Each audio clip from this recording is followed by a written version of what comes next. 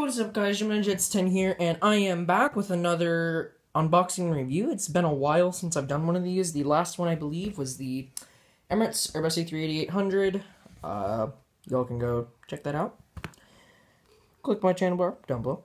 So, we are going to be unboxing and reviewing the model you see before you here, and that is the American Eagle. Yeah,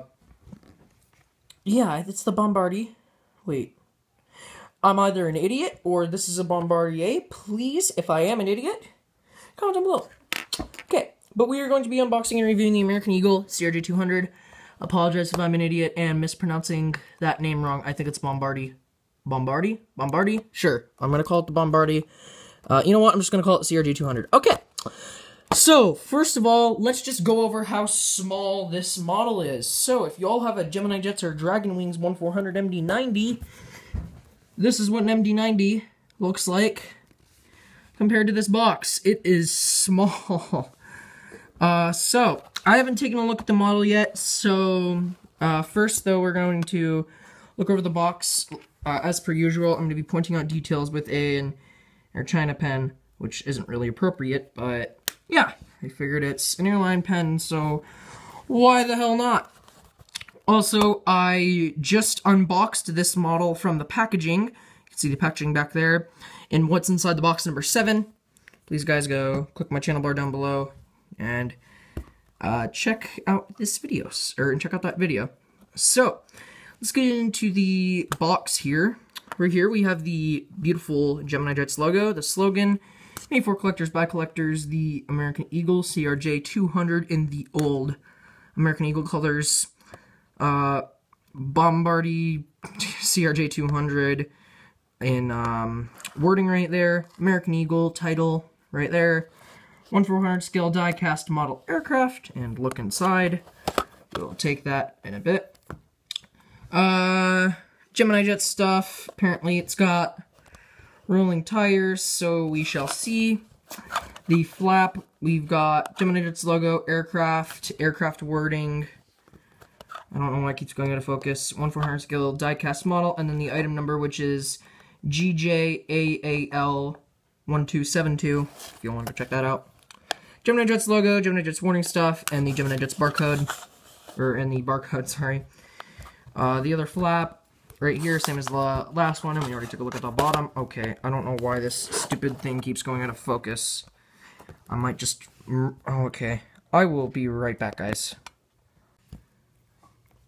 Sorry about that, guys. But yeah, looking at the back of the box here, we have the Gemini Jet stuff. We have...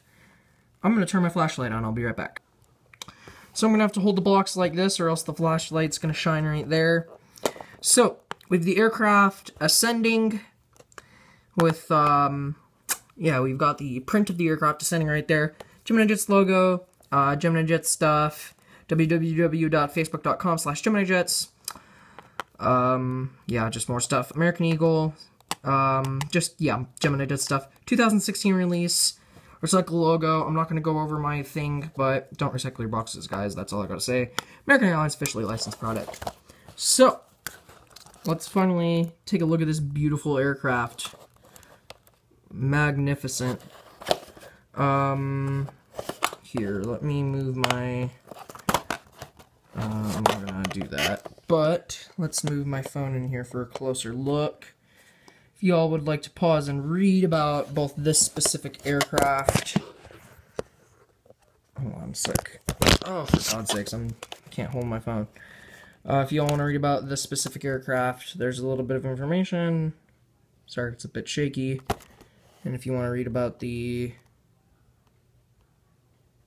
Bombardier jet stuff. So, let's, I guess, open the box now that we've looked it over. Brand new model. This was I picked this model up because it was the deal of the day model last Tuesday, I believe. So it's been just over a week. CRJ 200, 1/400 tray. There's the beautiful model in the tray. So let's open this model up. Move the piece of plastic. Oh my god, I just dropped it. Wow. Very, very, very magnificent for such a small model. Gemini Jets. Gemini, you have officially outdone yourself, I believe. Let's see if we can get a focus there. So, let's take a look here at the model. So, again, this is in the old livery. This model, by the way, is about a ½ an inch long. For those who can't tell, like, that's my index finger right there, and it's pretty dang short. Yeah, if y'all have any 1/400 CRJ 200s, y'all obviously know that this is a very, very small aircraft. So, let's get into it. Starting off here, we have the forward door. I believe, nope, that's not the boarding door. That would be the catering door. American Eagle wording. There's the cockpit, pitot tubes, which are kind of hard to see. Over the wing exit on the right-hand side. November 866 Alpha, I believe S is, fuck, I don't know. I forgot what S is. It's, I'm not gonna say it wrong. I'm not. But yeah, N866AS, the registration number. The right-hand engine. American Eagle tail emblem, which is the eagles that are sort of diving, forming sort of like a V, sort of A, upside down A. Yeah. Moving on to the left side of the aircraft, relatively the same, except here we have the boarding door, American Eagle wording, over the wing exit, registration number, left-hand engine. Let's see if I can get a focus. There we go. That did a lot better for the lighting. Then we got the cockpit. Y'all can take a little bit of a better look.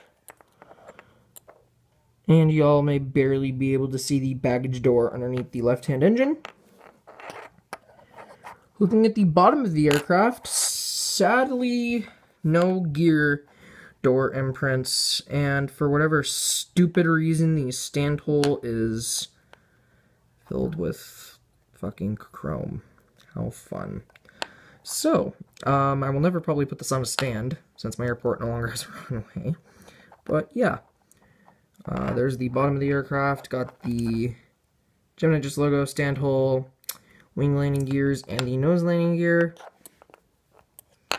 This is, I'm sorry guys, this is a really small model, and it's hard to hold and stuff. Looking at the top of the aircraft here, various lights, antennas, and wording on the roof of the aircraft. But yeah, that was sort of a really shitty model review, so I apologize, but that'll just about do it for this model review. So, this aircraft is most likely going to operate to smaller airports around Texas.